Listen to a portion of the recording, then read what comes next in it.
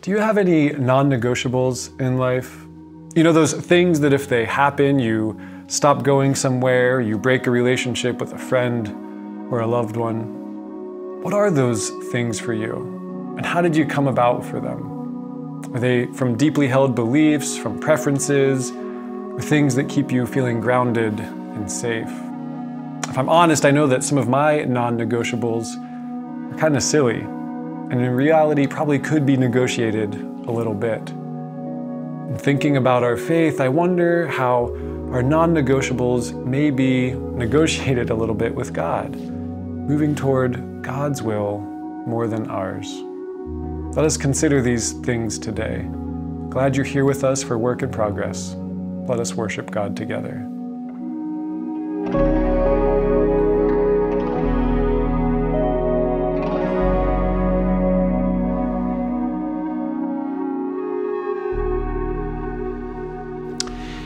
In a previous church I served, from time to time I was invited to offer a prayer at the beginning of city council meetings. It was a strange experience, to be honest with you. On the one hand, it was an honor that they would want me to kick off their meeting. But on the other hand, I felt like I was somehow being used. They would say to me, Pastor Clifford, it needs to be a non-sectarian prayer. And I was pretty sure I knew what that meant. Sometimes they would just explicitly say, we ask that you please not just name Jesus. And I thought, well, why do you want a Christian pastor to come offer the prayer if you've got to tell us what we're allowed to say or what we're not allowed to say?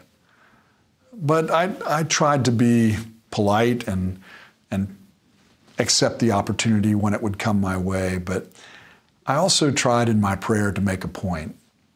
And the way that I made that point is my prayer was always the same prayer. It was Psalm 146, our reading for today. Listen for God's word to us from this psalm, and imagine this opening a city council meeting. Praise the Lord. Praise the Lord, O my soul. I will praise the Lord as long as I live. I will sing praises to my God all my life long. Do not put your trust in princes, in mortals in whom there is no help. When their breath departs, they return to the earth. On that very day, their plans perish. Happy are those whose help is the God of Jacob, whose hope is in the Lord their God, who made heaven and earth, the sea, and all that is in them, who keeps faith forever, who executes justice for the oppressed, who gives food to the hungry. The Lord sets the prisoners free. The Lord opens the eyes of the blind. The Lord lifts up those who are bowed down. The Lord loves the righteous. The Lord watches over the strangers. He upholds the orphan and the widow, but the way of the wicked he brings to ruin. The Lord will reign forever, your God, O Zion, for all generations. Praise the Lord. The word of the Lord. Thanks be to God. So when I would pray that prayer to open city council, there would be this pregnant silence when I finished. It was an uncomfortable silence. I felt like what was happening in that moment was I had been brought in to really offer God's blessing over whatever business the city council was to do that day. They had their agenda, and they wanted God's blessing over it. But what Psalm 146 reminds us of is God's agenda. God's agenda is what really matters. So the question isn't about getting a blessing over the agendas that we set in our lives, in our communities, in our states, in our nation, in our world. The real question is our agenda in line with God's? And what is God's agenda? Well, it's pretty clear. Execute justice for the oppressed, give food to the hungry, open the eyes of the blind, lift up those who are bowed down, watch over the stranger, uphold the orphan and the widow. This is God's agenda. It is the plumb line by which we are called to measure our agendas. You know, we live in a world where political forces always seem to co-opt religion to serve their own purposes. This is a dangerous practice. It leads to idolatry of political perspectives, not to faithfulness to God. Abraham Lincoln was once asked, did he believe that God was on his side in the Civil War? And his response was, that's not the right question. The question is whether or not we are on God's side. That was the question back in the 1860s, and I think it's the question today, the question for all eternity. We all have our own agendas in our lives, in our relationships, in our congregation, in the city, in the nation. At every level of our existence, we have our agendas, our plans of what to do. And so often, we just want God to bless that, to bless whatever it is we plan on doing. But I think the great question of faith is, how do our plans, how do our agendas line up with God's?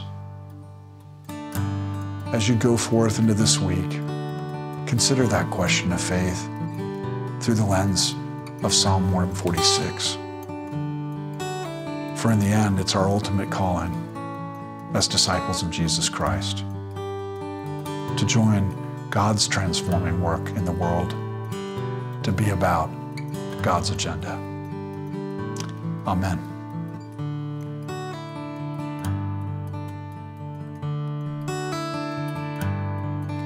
The sun comes up, it's a new day dawn. It's time to sing your song again. Whatever may pass and whatever lies before me, let me be singing when the evening comes. Bless the Lord, oh my soul, oh my soul. Worship God's holy name, singing like never before. Oh my soul, I worship your holy name.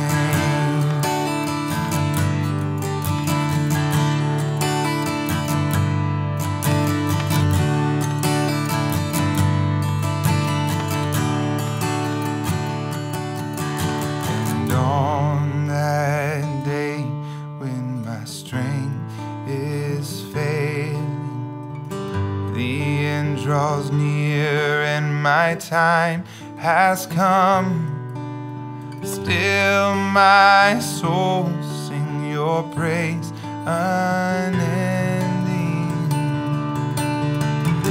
10,000 years and then forevermore. Bless the Lord, oh my soul, oh my soul. Worship God's holy name, sing like never before. Oh my soul, I worship your holy name.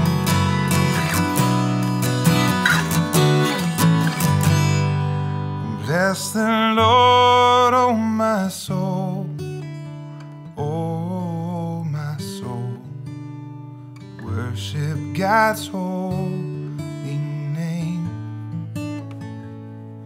sing like never before.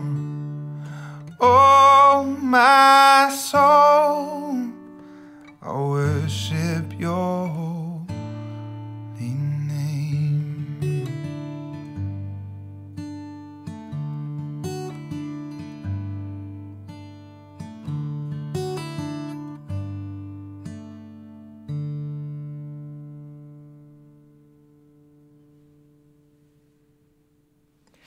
Psalm 146 resets our agenda. It sends us forth into the world not to be about our plans, but to be about God's plan and God's purposes, God's list for what needs to happen in the world.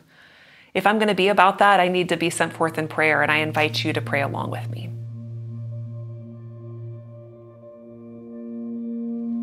Gracious and merciful God, what if Psalm 146 was a to-do list for us? What if it sends us forth out into the world to be your people, bearing praise and sending out hope in a world that is broken and crying for love and justice? Send us forth, Lord. Send us forth to praise you all the day long. Send us forth to trust not in the powers that be, but in your power, your presence, your purpose in the world. Send us forth not towards our plan, but towards your, that we can be your hope. Send us forth to uphold the causes that you care about, to uphold the cause of the oppressed, to give food to the hungry, to set the prisoners free, to lift up those who are bowed down, to give sight to the blind, to love the righteous, to watch over the foreigner, to sustain those who are widowed and fatherless, to frustrate the ways of the wicked. Send us forth, Lord, with renewed energy for your agenda, not for ours. Send us forth as salt. Send us forth as light. Send us forth to add endlessly to the list of 10,000 reasons why we should praise and worship you. Send us forth to glorify you, Lord, in all that is good and right and just and worthy in this world. Send us forth, not for our plans, but for yours, Lord, and help us to know that every step of the way you are by our side to encourage and to guide. We pray this in the name of Jesus Christ, our Lord and Savior, the one who taught us to pray, saying, Our Father, who art in heaven, hallowed be thy name. Thy kingdom come, thy will be done, on earth as it is in heaven. Give us this day our daily bread, and forgive us our debts as we forgive our debtors. Lead us not into temptation, but deliver us from evil. For thine is the kingdom, and the power, and the glory forever. Amen.